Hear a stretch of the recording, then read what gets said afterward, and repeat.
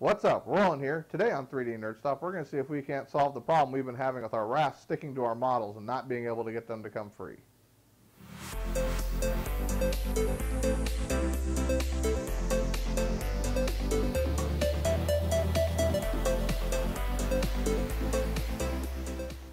Alright, let's see if we can't figure out how to fix this rafting problem we've been having. So in order to do that, we're going to print out three simple prints today. We're going to print out a little 10 by 10 millimeter cube. We'll switch over to Thingiverse real quick, and here's our 10 by 10 millimeter cube. We'll download that, and then we'll bring that up inside MatterControl. So we'll come in here and we'll get our little 10 millimeter cube. As you can see, that loaded up real fast. It's just a little itty bitty cube. I think the first thing we're going to do is we're going to create a custom setting for it. Click duplicate, and we're going to do this with no infill, just to save plastic. We're not trying to see if the cube's the right dimension or anything on this one. We're not trying to get a really pretty print with it. We're just trying to see if we can't get the cube to break free from the raft. So that's our goal this week. So we'll do it with 0% infill, and we will save that. Now we can come in here and we can select our 0% infill. Now one of the things we can do is there's a lot more options we can get to here. So we're going to come in here and we're going to select basic, and we're going to go to advanced. And you can see when we go to advanced, it changes our general settings. So we have a lot more settings we can go through. Today we're going to worry about our raft settings, our skirt and our raft. So as you can see here, this lets you set up all your different skirt settings. It also lets you set up all your different raft settings. And the ones we're going to worry about here is this air gap. The air gap here is the distance between the raft and the first layer of the print. Now, they do recommend that you make it half the distance of your nozzle, which we have a 0.4 nozzle, so it should be set to 0.2. But as y'all have noticed in my last two videos, I have not been able to get the model to pull free from the raft.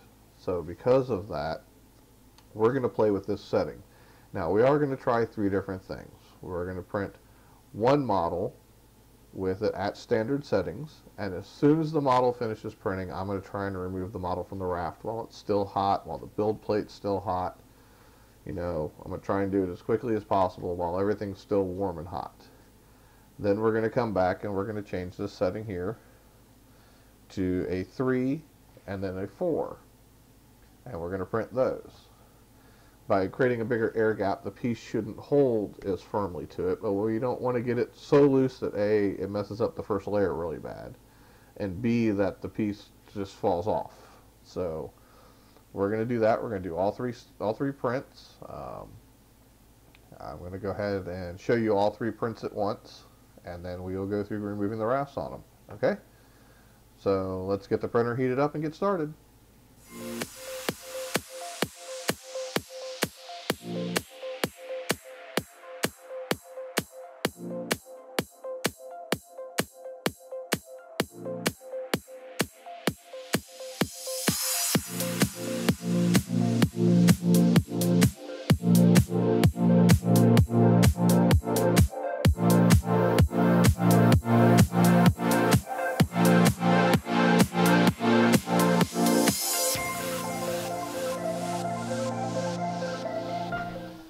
Okay, as we can see, it just finished printing, so we're going to pull this out here, and the first thing we're going to try and do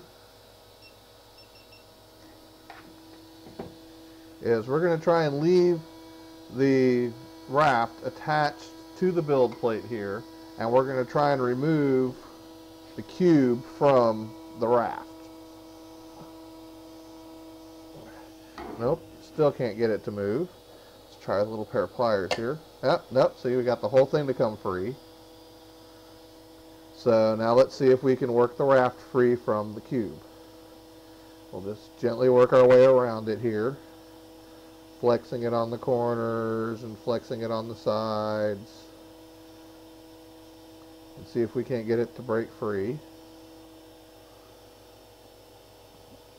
So we're just going to gently work our way around.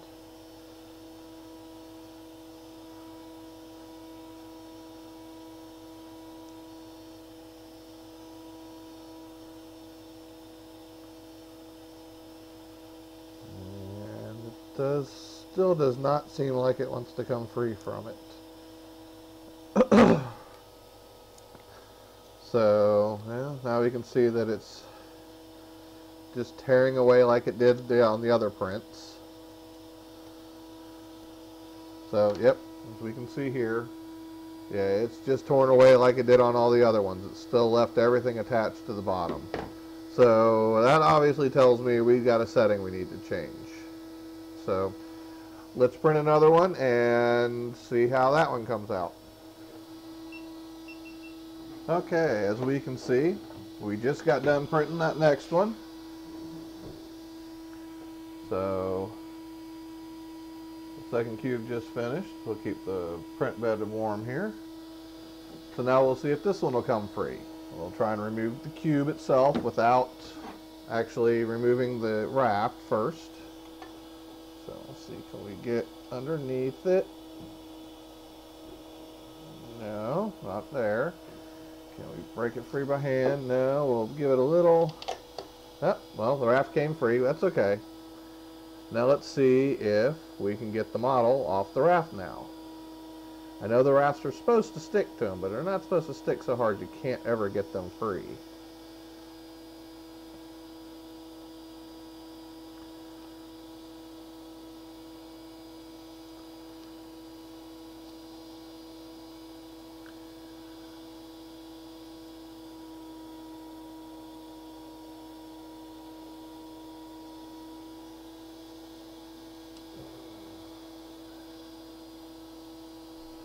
And we're still not able to get that raft to come off of there. All it does is break around the bottom. Y'all can see that there. I mean, it's not very good when you can't get the rafts to come off your models.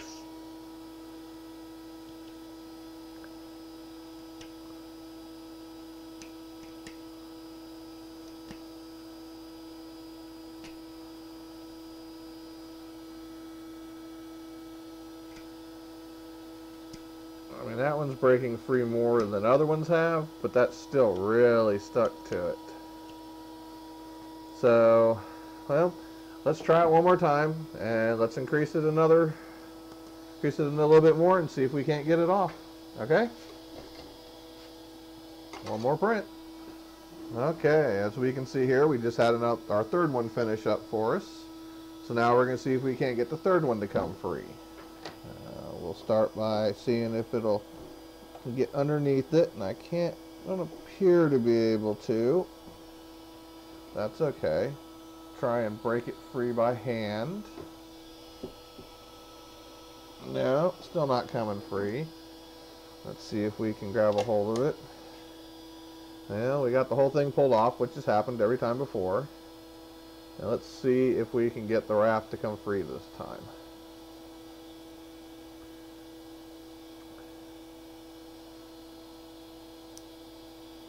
Well, we got the raft to break. That isn't what we're looking for. We're looking to get the raft to come free, which it still does not seem like it wants to.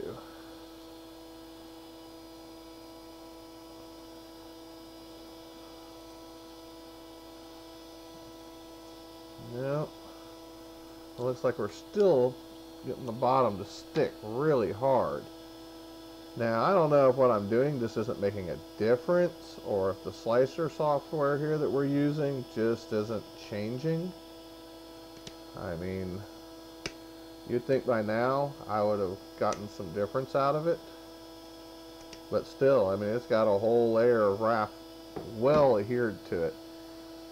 So I'm going to play with the settings a little bit more and see if I can't get it to come free. So let me just print out a few more of them here on my own and see if I can't get it to come free. And when I do, I'll let y'all know what I found. Okay?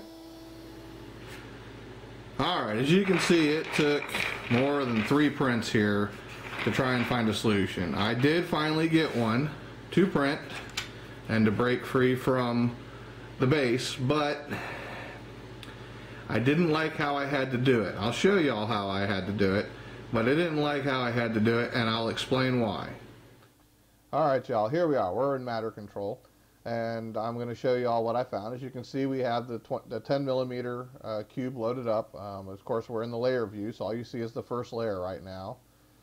And our skirts and rafts, as you can see down here underneath raft, we have our air gap set to 20 millimeters. Okay. Now I set it to 20 millimeters just to make a point so you can see what's going on. It makes it real easy to see it. Okay, so we have layer 1 here. And then we can go up through the layers, and we have layer 2, layer 3, layer 4. Now layer 5 should actually be the bottom layer of the model. Okay, as you can see, it's all the way up here. Okay, so layer 6, wait a minute. Layer 6 printed all the way back down here. Well, why did it do that? Well, I actually contacted MatterControl, which is Matter Hackers, and asked them. I said, is this a glitch? You know, I'm trying to get it to pull free from the rafts, and I can't get it to do it. And I did some extremes just to see what would happen. I told it to print at 20 millimeters, and it printed layer 1 way up in the air, and it printed layer 2 all the way back down on top of the raft. And they said, yes, this is how it's actually supposed to work. Which I guess works fine if the 0.2 millimeter gap works.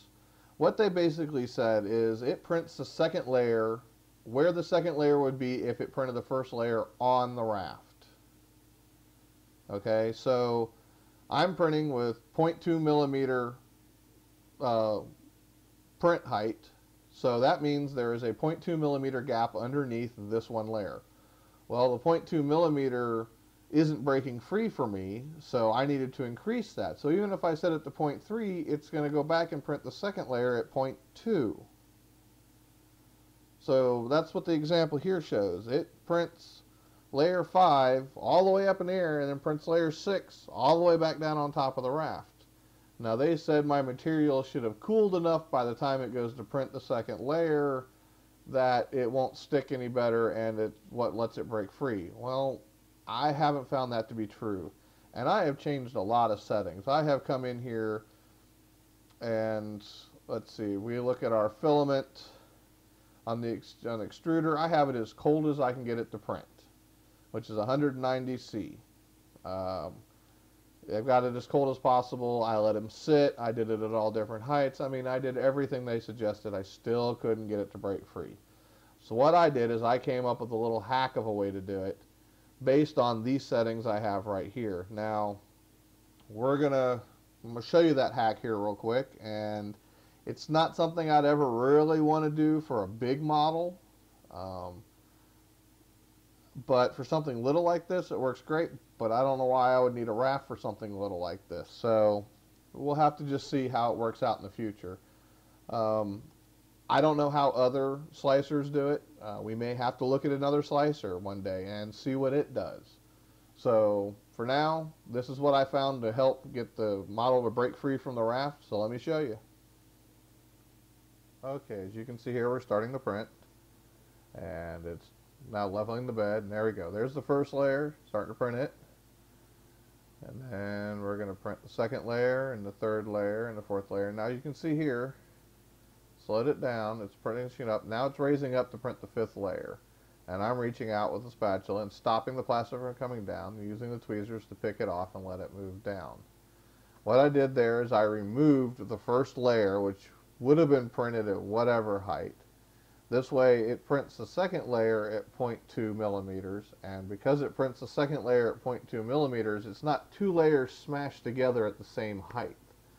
So by doing this, it has less adhesion to the raft, which made it possible for me to remove it. So that is what I had to do to get it to remove. Thank y'all for watching. If you like what you saw, please like and subscribe. Please leave a comment down below. I'd love to hear from you. Until next time, have a great day.